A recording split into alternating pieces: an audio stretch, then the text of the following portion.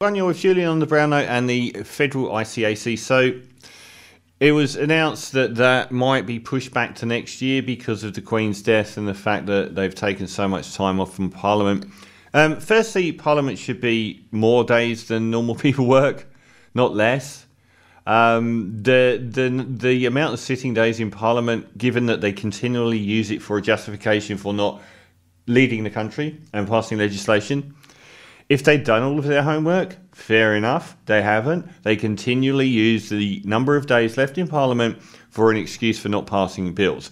I would say that the most important job of government is government. And they're saying that they can't do enough governing because they don't have enough days to sit down.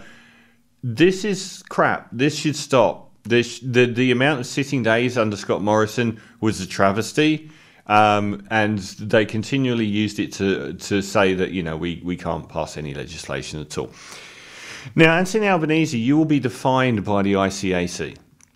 This is your defining fail or win.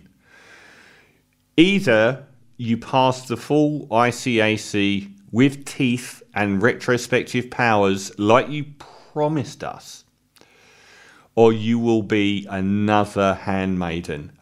These Labour governments that pretend to be likeable versions of the Liberal government are the crumb maidens.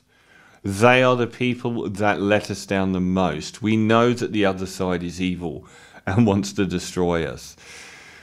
But if you can't even do... I didn't go to the ballot box in May being given an opportunity to vote down negative gearing, to vote down franking credits, to vote down tax cuts to the rich, because Anthony Albanese, in what was a failed attempt to get elected, he was failing to get elected, having dropped all those policies, and got elected because Scott Morrison was engulfed in a year and a half of scandals, and the public turned on Scott Morrison. That's why he got in. And he didn't need to abandon those policies, even though the press went for the jugular with Bill Shorten because he abandoned all those policies. Because he promoted all those policies, action on negative gearing and franking credits and tax cuts and stuff like that. They made sure that he never got in. The press will almost make sure that the Labour that is actually real Labour will never get in. So Anthony Albanese, I was given one reason to vote for you. The Federal ICAC. Let's tear apart the corruption that has gone on for the last 10 years under the Liberal Party, the cronyism, the gravy train, the looking after your mates, appointing probably God knows how many Pentecostals into various positions, appointing all your buddies into overseas, tenures as ambassadors and trade envoys on $500,000 a year. Let's pull apart the whole scheme. You owe us, Anthony Albanese. Don't you dare ever come back to us and say that you are offering us a watered down or delayed version of the ICAC, because I will never forgive you. I would support you being rolled, even though that would be playing back into the handbook of Gillard Rudd. You have one thing that you stand for, and that is the Federal ICAC with teeth and retrospective powers, and in soon.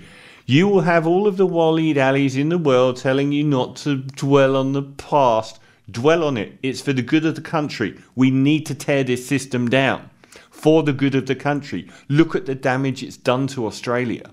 We are known as one of the most corrupt first world countries. You owe us an ICAC. Don't you dare even think for 1 second, no matter if you lose your job over trying to push the ICAC through, you owe us the Federal ICAC.